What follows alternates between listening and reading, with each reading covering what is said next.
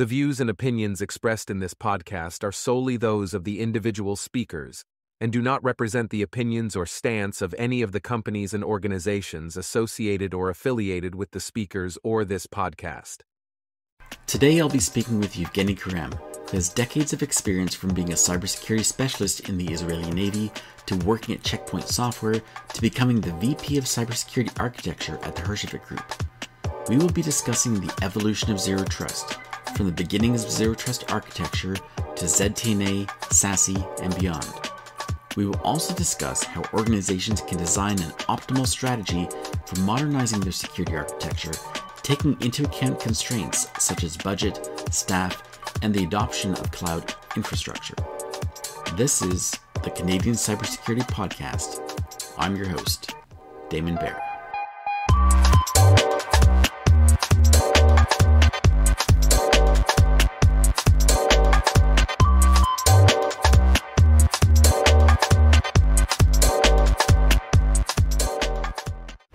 Today I'm joined with Evgeniy Kharam, who has a long and distinguished career in the cybersecurity industry. Malcolm Gladwell quoted the phrase, "It takes 10,000 hours of investment in a subject to become an expert in it." Evgeniy has over 40,000 hours, so he's at least 4 times the expert. He was the VP of Cybersecurity Architecture for the Herjavec Group and has created multiple podcasts where he talks to the industry's leading experts and executives. Evgeniy, thank you for joining today. Now, what I normally do when I have guests on the podcast is I get them to provide a bit of a background of themselves and how they got to where they are in the industry. So I'll pass over to you. If you can give me a bit of a background of how you got here, be much appreciated. Thanks. Rostel, thank you very much. Very, very happy to be here. Damon, thank you for the invitation and for the new podcast as well. You mentioned 10,000 hours or 40,000 hours. Someone calculated me and asked, like, Evgeniy, it's impossible. Like, what do you mean? It is like, should take you 40 years, something like this. And we can have this joke in the industry, like dog hours, when you work for a reseller, for a VAR, for implementation, and you're doing basically integration work. You don't really work 8 hours a day. You work much more, and sometimes you do long, long nights. So it's quite easy or easier to get to 10,000 hours when you do weekends, nights, and not shift works, but quite a lot of hours helping customers. You asked me how I get into the industry. So I came from a bit of a different, I guess, not traditional background. I didn't join a company as an IT person and move on to security. I started in security by doing QA, quality assurance, of firewalls. So I was working at Checkpoint in Israel to basically test Checkpoint firewalls. And I had the pleasure to test Checkpoint first UTM feature of firewall. It was R57, then later on will become R60. And this is one of the first, basically, beginning of the idea of layer 7 and integration and inspection of protocols. Was Palo Alto later on called next generation firewall.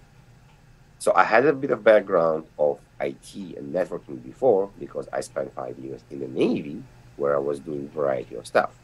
But my cybersecurity actually started in Checkpoint.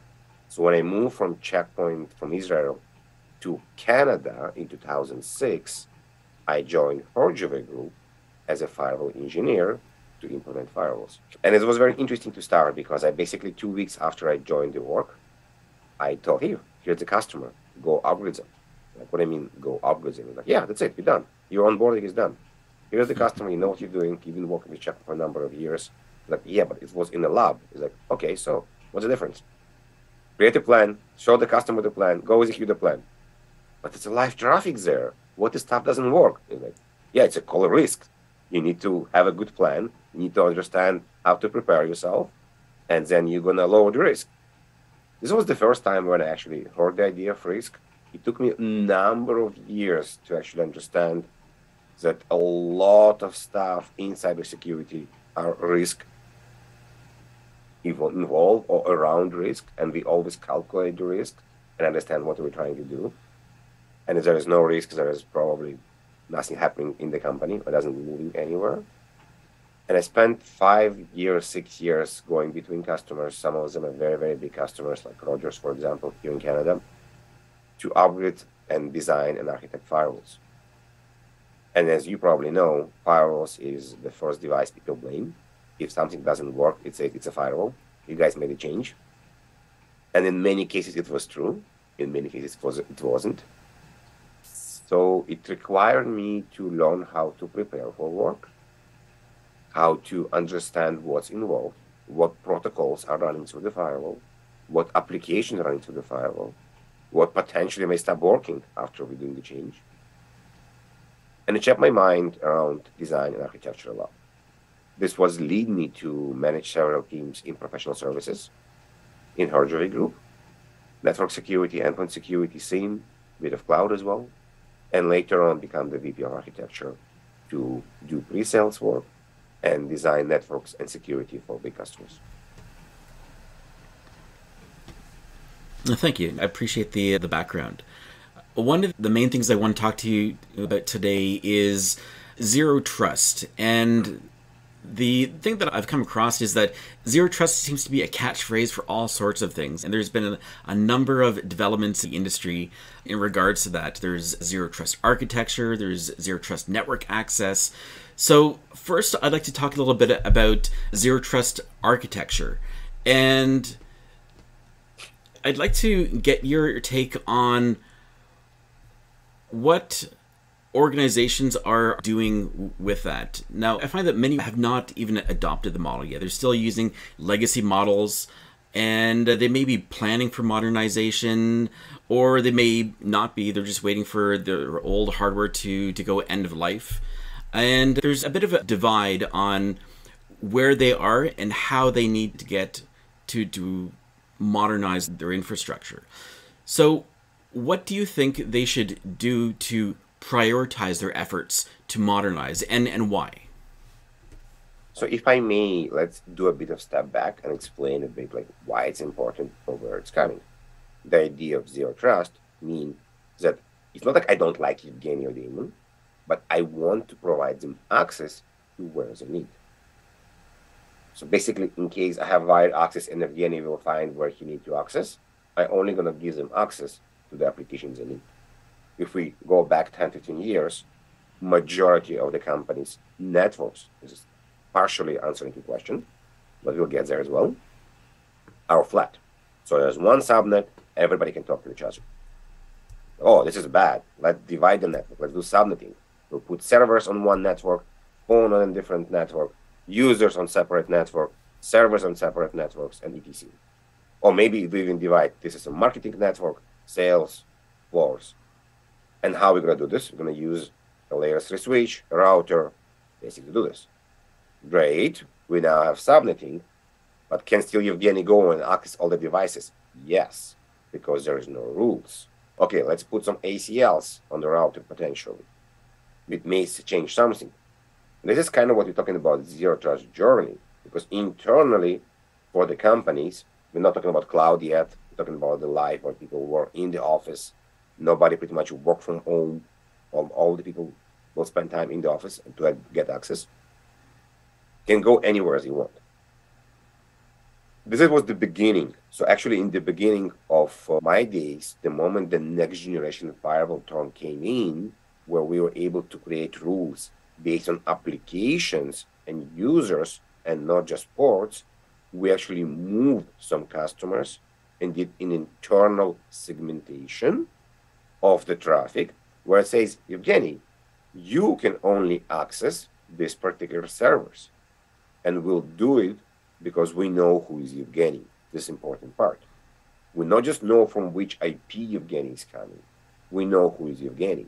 So if Evgeniy moves different floors and every floor is a different subnet, it doesn't matter because I know who is Evgeniy and I will get access to Evgeniy where he needs.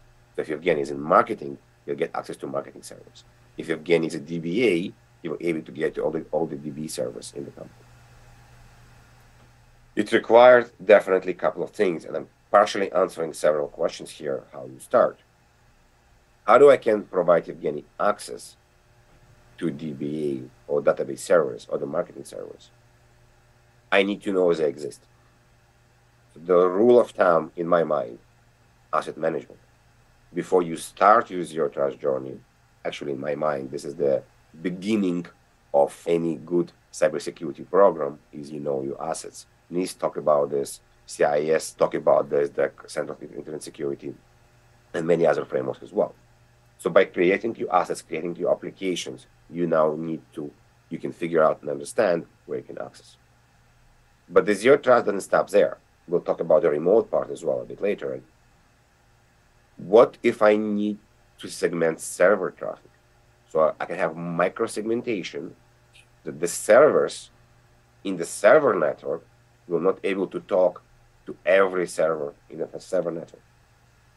I can create a more micro-segmentation where the application server will talk to the database, that part of the same application or the same app, but it will not talk to in different other servers. It will require much more surgical approach because I cannot divide every server to a different subnet, but I can do some virtual segmentation using VMware, for example, or I can put a piece of software, like almost like a mini firewall, software firewall, on the server to determine where they can connect. I don't want to like mention vendors and brands that do this, but people are able to find this.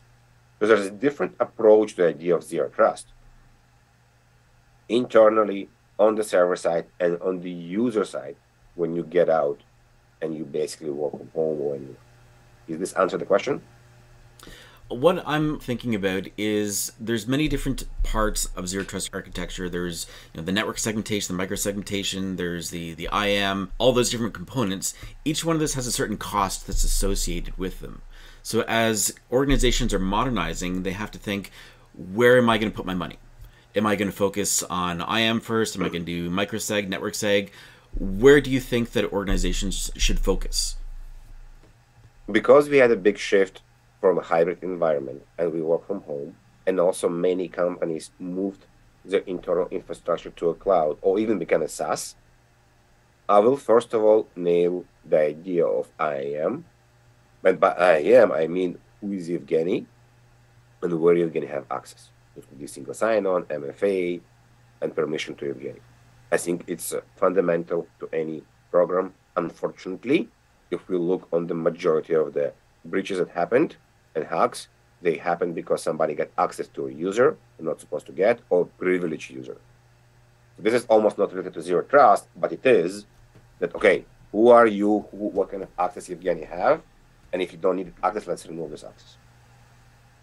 And later on, because again, we moved to SaaS, we moved to cloud, maybe less on the internal segmentation, but depend on the company, and then more on where you can get access, what we call ZTNA, Zero Trust Network Access.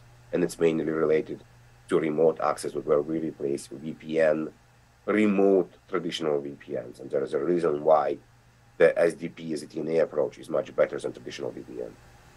Okay.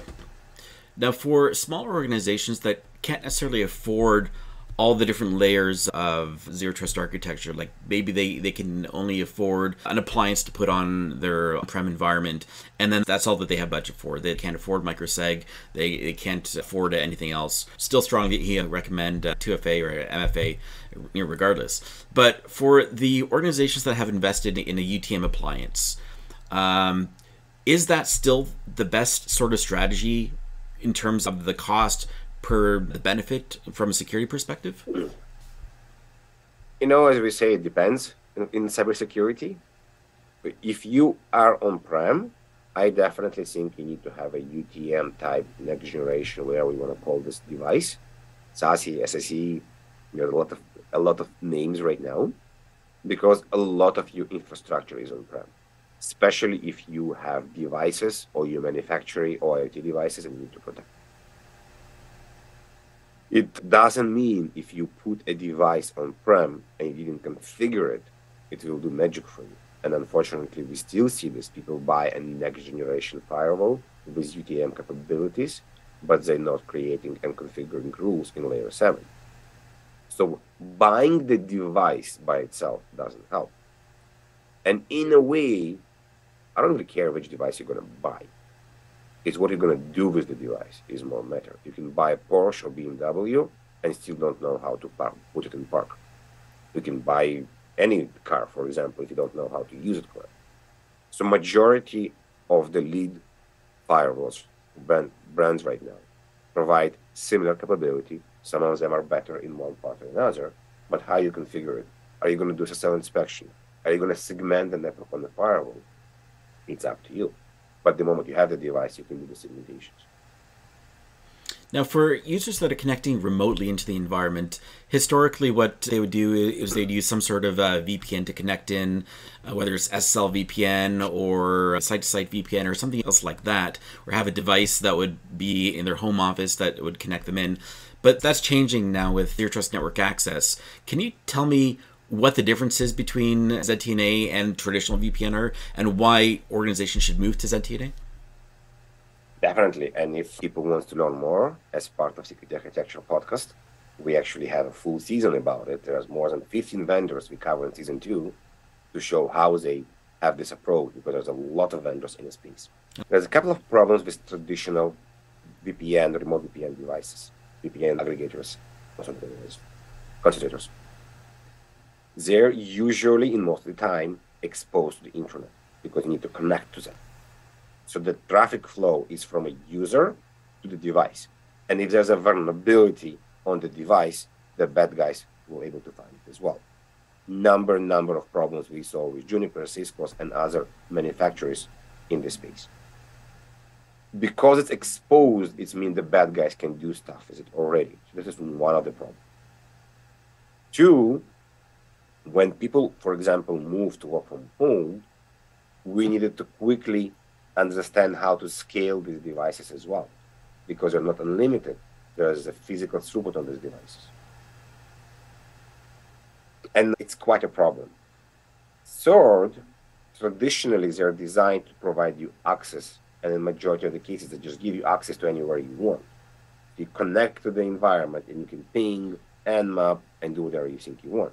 So they're not designed to give you access to an application, as we spoke in the beginning. They're designed to give you access to a network. Yes, what many companies did, they will let people go in using remote VPN. They will land in the subnet. Then we're going to have a next generation firewall behind it and going to block where you can connect. Instead of using ZTNA architecture, when it gives you access to only things you need. Now, how ZTNA works? You have a device inside your company that opens almost like a reverse tunnel back to the cloud. And you as a user, not connecting directly to your office, you're connecting to the manufacturing cloud, and there almost the 2 lines intersect, and you can go back to the office. What does it mean? The bad guys don't know what device you have. There is no external IP. There is no vulnerability on this device because it doesn't expose. And the bad guy doesn't even, if they do a scan of your environment, they will not find any external IPs. So just the architecture part here is already superior on a different level. The other part, I'm creating rules in the cloud to where you can connect. And you can only connect these applications back to asset management to understand where you can connect. And because I'm in the cloud, I can create rules to connect to applications on-prem and also to applications into the cloud, just SaaS applications as well. So my access become much wider. Majority of them also involve other checks, like posture check, are you coming from a company device? Now, if you'll be completely honest, the Junipers, the Ciscos, the Fortinets, the traditional remote VPNs, some of them also included the posture checks as well. But they're also included in the new architecture, and I think they're fundamentally important because I can almost do connect by design to remove the bad guys. If you are not part of my domain, if you don't have the EDR I installed, you're not able to connect. Beside the factors that you're going to have MFA. So there's multiple checks to understand who you are. Even if I capture Damon and I talk his password and username and his MFA, but I don't have his device, I'm not able to connect. So this is some of the, I think, benefits to do this. Is it perfect? No, it's not perfect because it may say, oh, now I depend on the provider in the cloud. you are dependent provider on the cloud, because if they, God forbid, down, then you down as well. Versus with on-prem VPN device, you can control the SLA. The availability is very, very important.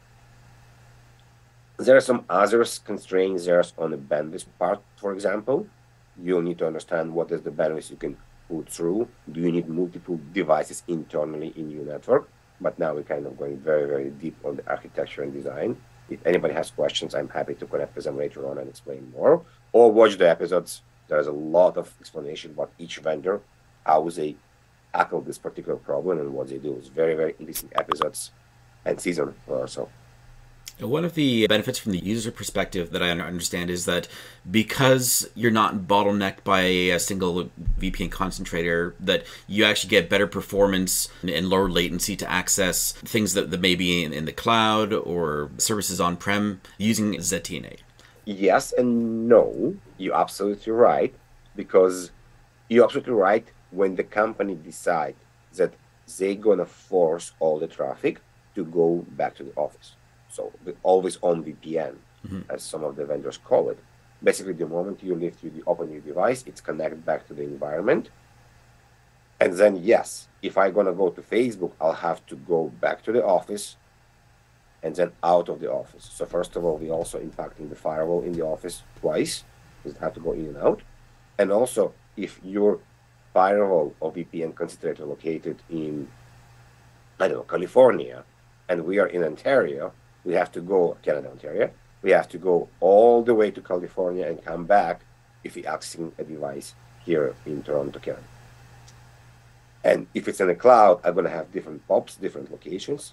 For the ZTNA architecture, I will be able to connect to the closest POP here in Toronto or Montreal and get access much, much faster. So you're absolutely right. Now, if the company didn't create the policy you have to be always on, then you're going directly to the website, but then there's no inspection. Yeah.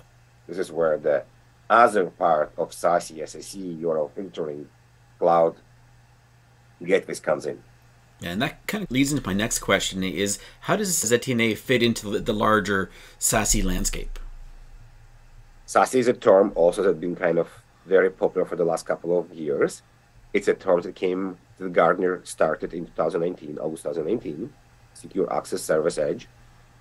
And it's basically an architecture framework that incorporates ZTNA, remote access, CASB, Cloud Access Security Broker, and Security Web Gateway / Firewall as a Service, and SD-WAN. So we have three components that are security, and we have one component that is network.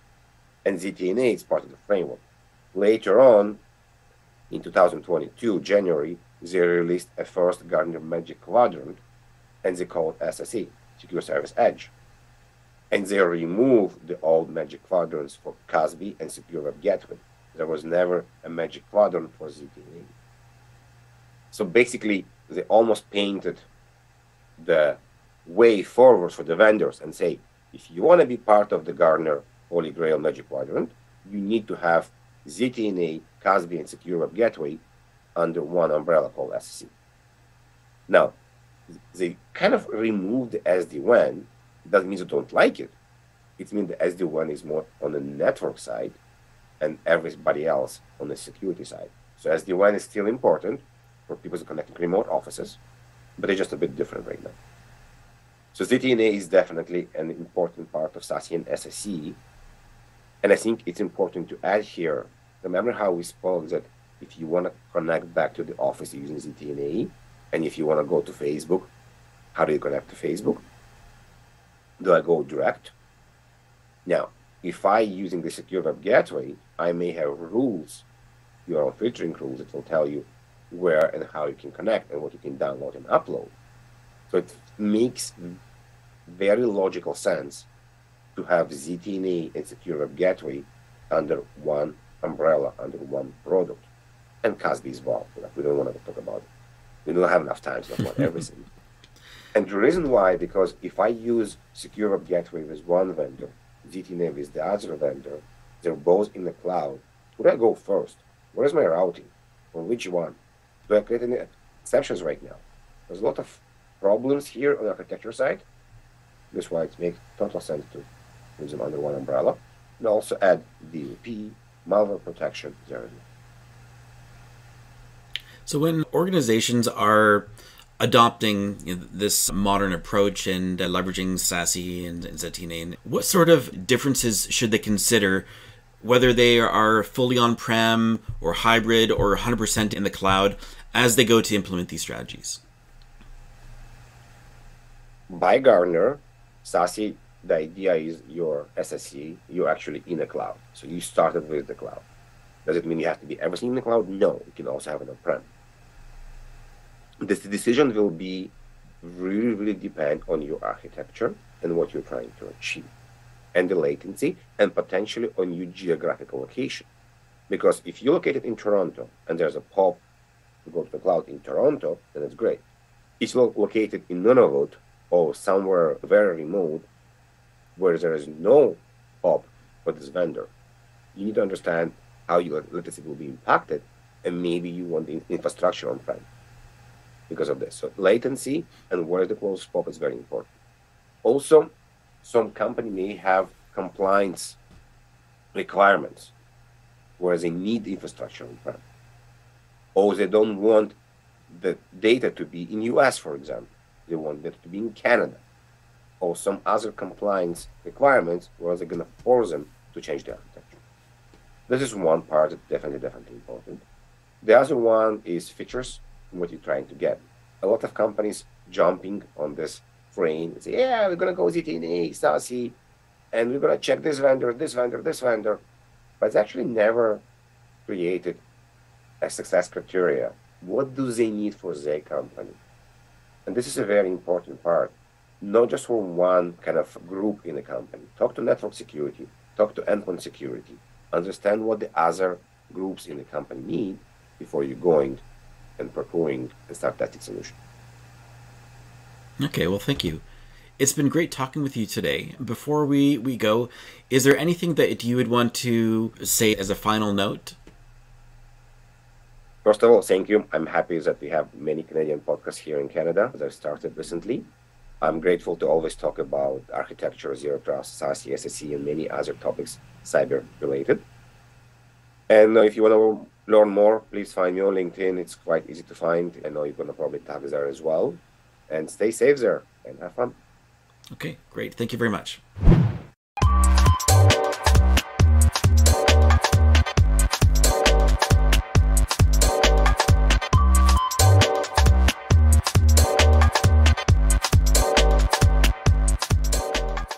So with the help of you and me and the blessed TTC, we'll soon have a real subway. Yes, we're gonna have a subway in Toronto. We gotta get the working man on Toronto. So bear the noise with a smile, and in a little while we'll be riding in the new subway.